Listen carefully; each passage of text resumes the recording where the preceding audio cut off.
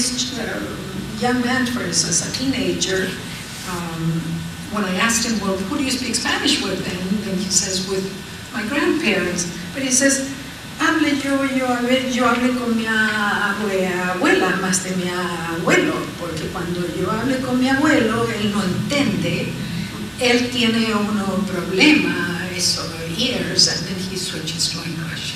So, a few sentences in Spanish, very reduced grammar. So, children who, and these are all children, all these teenagers and adults that I've spoken with or I have studied, have acquired Spanish as their first language. If you ask them what's your native language or your mother tongue, they'll say Spanish. But they soon start attriting, as we say. I mean, there's a process of attrition, loss, or non-development of the language. And you find adults then who can hardly communicate in Spanish. There's another one, Nora.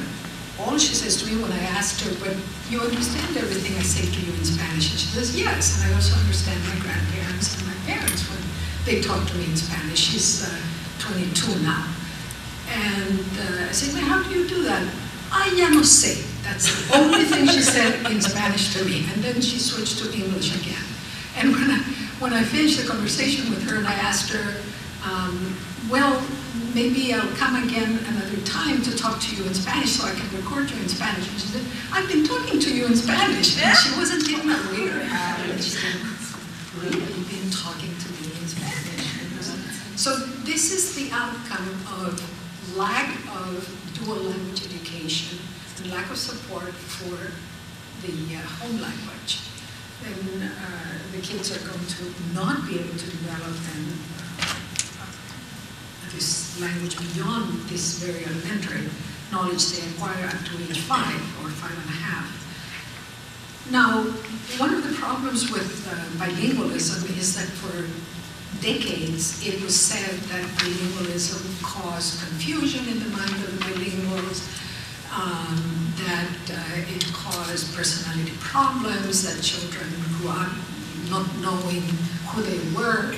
Well, recent research, both in Europe and in Canada, particularly in Canada and Europe rather than in the United States, but more and more is being done in the United States as well, has shown that this is completely wrong, that it's been challenged and discredited, this idea that it's a negative situation for children to be exposed to 2 or more languages.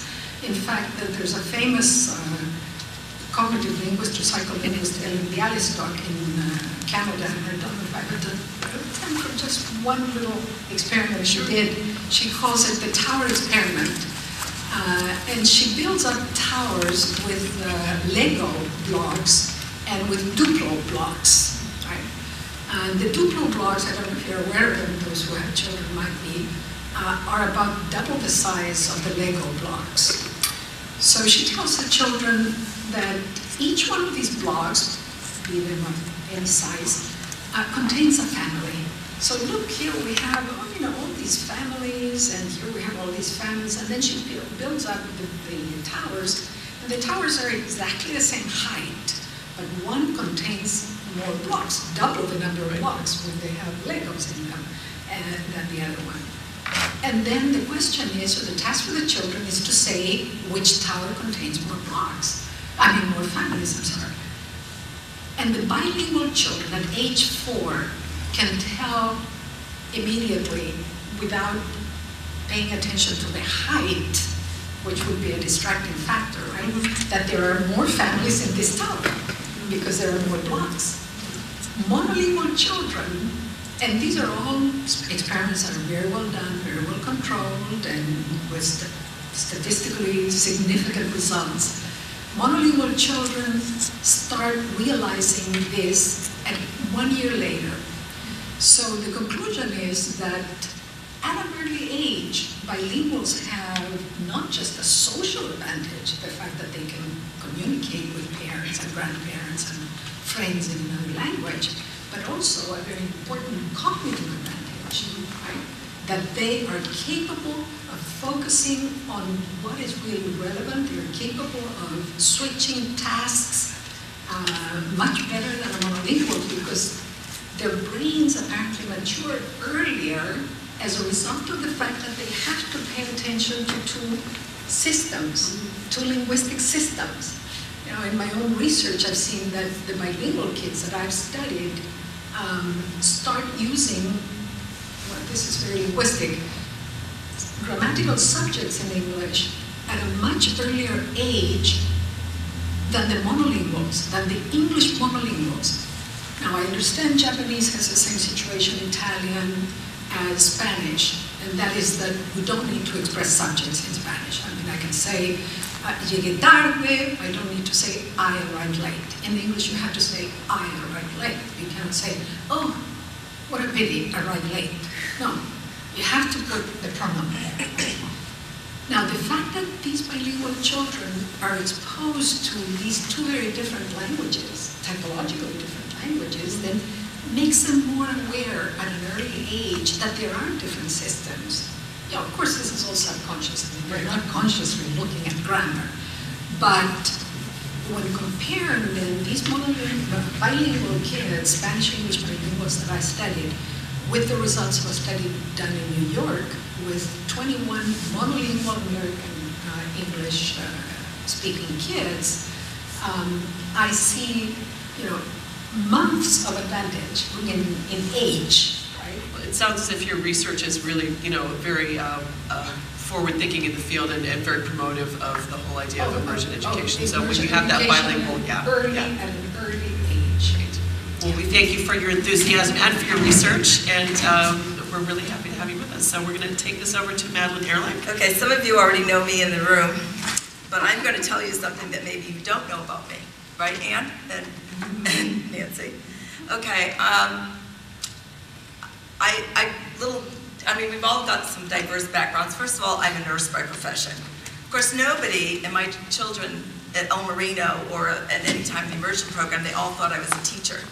Well, let me take you back. I came from a family, a French-speaking family. My parents spoke French, but it was in the 30s and 40s, and it was very un-American to speak another language. So my mother said, I'll speak French to the children, and you can speak English. My father said, oh no, that's not going to be, because you know how embarrassing it is to go to school like we did and not speak English. So they spoke to us in English, but we went to a French school, and I can say my Hail Marys right now in French faster than you can run across the street. Anyhow, but as I grew up and I went into nursing school, I realized how important, I was a public health nurse and I was out in the field, and how could I tell Mrs. Gonzalez how to take care of her newborn baby unless I could speak Spanish, right? So I added Spanish, you know. I thought, wow, I mean, I know how to do this, but I need to communicate, and it wasn't time for me to say, Mrs. Gonzalez, why didn't you go back to school? So it's really funny because also in nursing school, and when I graduated, you know, they do a class prophecy. The prophecy about Madeline Lane was that she received a $5,000 grant for an orientation program for foreign interns at Cook County Hospital. So there was always this connection of how I wanted to promote second language and so forth. I also did volunteer work with Cuban immigrants at one time, teaching English, because I thought there was something in me, okay, that really wanted to do this.